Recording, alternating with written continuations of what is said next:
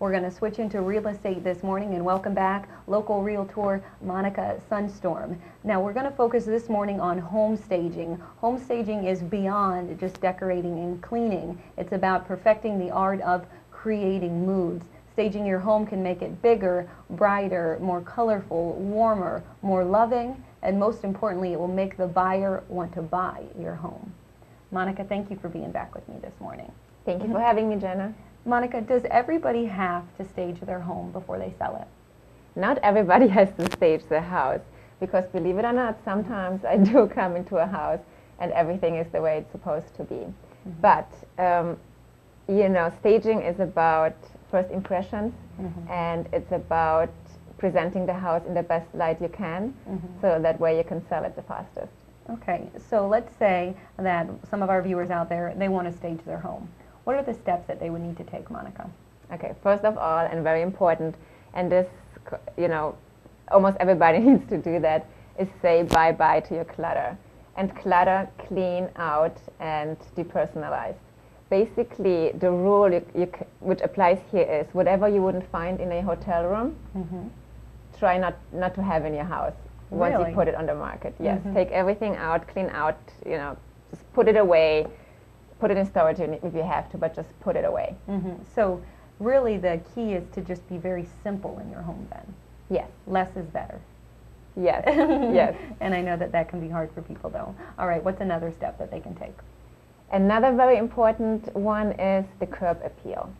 This is the first impression. You know, if the curb appeal is fine and if you have a for sale sign on the house, buyers will call you if it looks pretty. You know, if it's pretty inside but the curb appeal is trashy or not so nice, sometimes people would just drive by not knowing what a great house actually exists. So what you want to do is you want to clean the windows, paint your fence if you have to, take care of your landscaping, take away everything from the driveway, all the clutter again, and just try to make it clean and pretty. So it's not just about the inside then, you're saying that it's about the outside of course too. Yeah, it's the whole package. The whole package. All right, third step, Monica. The third one is the layout and the condition. So layout of the rooms and the condition of what is in the rooms, as well as the walls. So for example, if you have several rooms in the house and you don't use them and they're like cluttered with things, try to take this out, try to make a useful room, put a bedroom in it. If you had an old sofa in it, take it out, put a lamp in it, something simple. So again, you know, take it out, make it pretty. Now, would these be tips that you'd be able to help any buyers, or excuse me, any sellers with, Monica? Yes, you were for their sure. realtor, you could help them. Okay. Yes, for sure. Let's go over another step. The next one is color and style. And the worst thing that can happen is, for example, and that's kind of like the easiest way to see it, you know, often we see like dated bathrooms where like the walls are like this, you know, this moody yellowish, painted, make it bright, make it happy.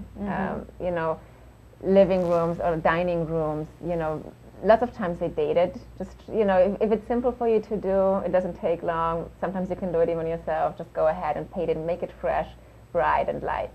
What would be your suggested colors? The best colors? You know, it depends on the house and the rooms. It's okay to be a little wild sometimes and have like a, you know, a fancy red in a dining room. But in general, light and bright is what you should go for. Okay, so you're okay with if walls are different colors?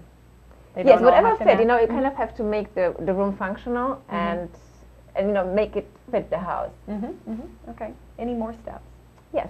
The last one is if you need a professional stager, go for it. They will make it like so much easier. They will put everything in place the way it's supposed to be, and they take care of everything. They will find you a storage. They will rent furniture if you need to, and things like this. So it's, you know, it will cost you a little money, but it will also make the house sell sooner.